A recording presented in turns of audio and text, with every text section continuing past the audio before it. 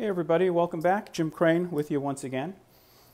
Hey, it's been a while since we've done a video, and that's mainly because it is becoming harder and harder to find high quality pieces to feature on the channel. There is a plethora of mediocre offerings out there, and I'm just not really interested in wasting your time with those.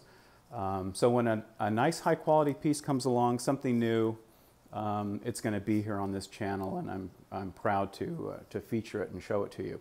This is again from Coronado Leather in San Diego. This is from their Pioneer shop. It's called the Mailbag No.280, and this is the smaller version. It comes in two sizes. It comes in a larger version and the smaller version. This smaller version is about 14 inches wide. It's about 10 inches high, and it's about 3.5 inches wide. It's a soft-sided bag, so you know, if you're going to stuff it with a lot of stuff, it's going to expand out. And the bag's designed that way. It's got these nice traditional mailbag gussets that will kind of puff out the more you put in there. This is a beautiful bag. It's made in California, and it's made using one of my favorite leathers, which is from the Horween Tannery. This is called Horween's Dublin leather, and it's just a gorgeous vegetable tan leather. It has this very, very smooth finish to it. It is made using the same tanning ingredients and liquors that Horween uses to make their cordovan leather. They're really high quality shell cordovan leather. This leather is got a nice waxy top coat on it. It's just a gorgeous piece of leather, and of course Horween always has this absolutely intoxicating aroma when you take it out of the box, and this one is no different. This has got that beautiful Horween leather smell to it, and it's just a super high quality piece of leather. So if you're used to owning those chrome tan spray painted bags that you get from you know where, you really owe it to yourself to get at least one piece made in Horween's Dublin leather vegetable tan product. It's just absolutely gorgeous, and you will probably never go back to that chrome tanned stuff once you've gotten your hands on this. Again, this is the smaller version, 14 inches by 10 by about 3.5. It weighs maybe 2.5 pounds, maybe 3 pounds. When it's empty, I've got this one kind of filled up. But it's gorgeous. They pretty much stuck to kind of the original bones of a U.S. mail bag.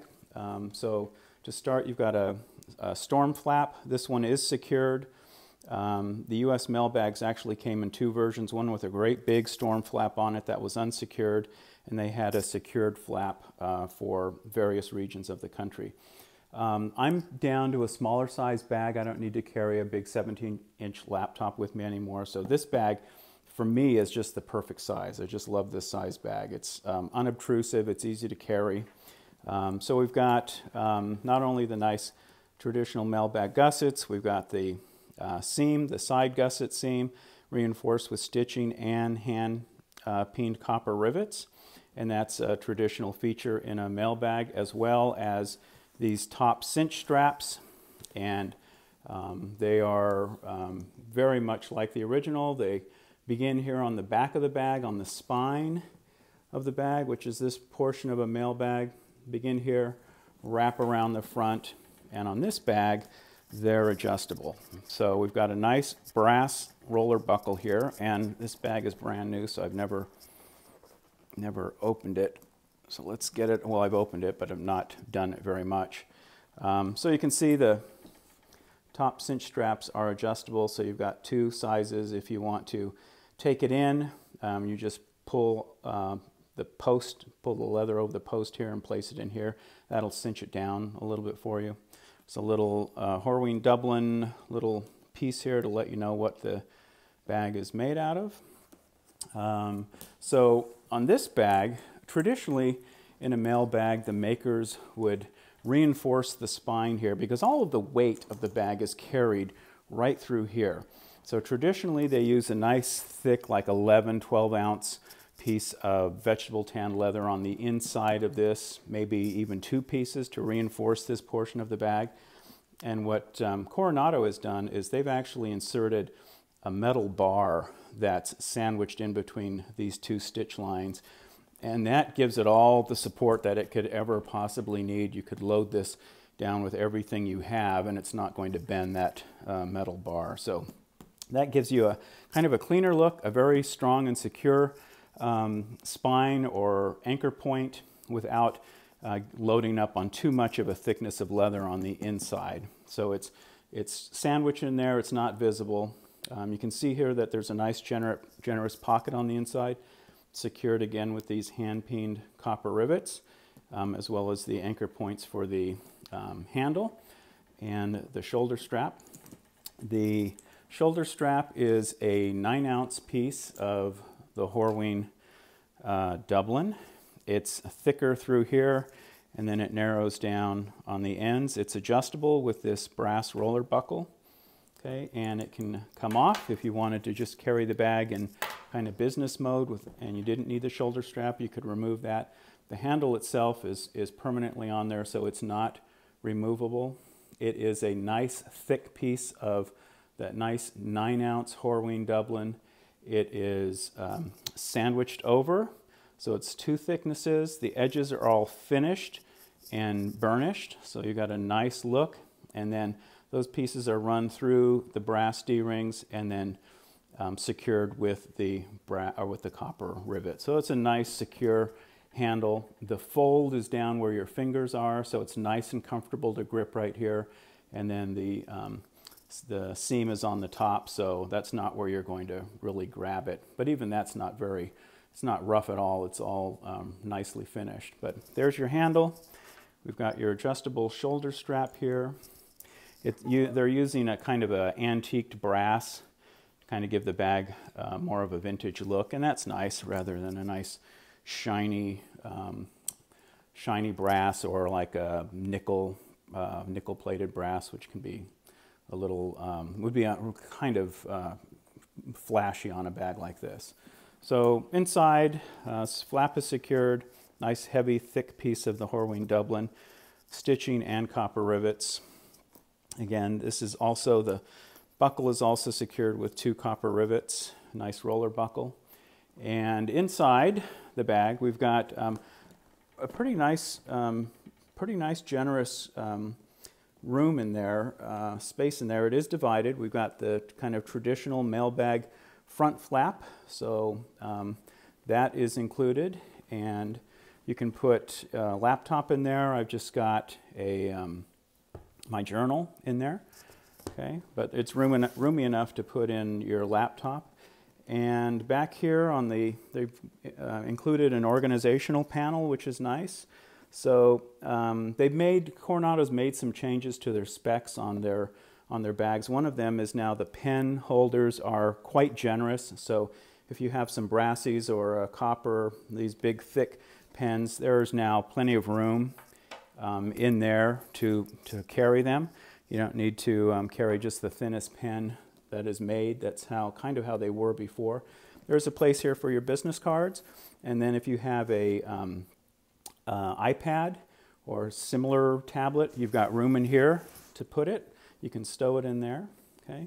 Down in the rest of the bag is just a very big cavernous opening, so got some eyeglasses in there. There's a little pouch from Coronado, carry your little various and sundry items that you need throughout the day. There's field notes, again a little note journal that I use for specific reasons. Carry your wallet in here, no problem. Of course, I've always got my Leatherman available.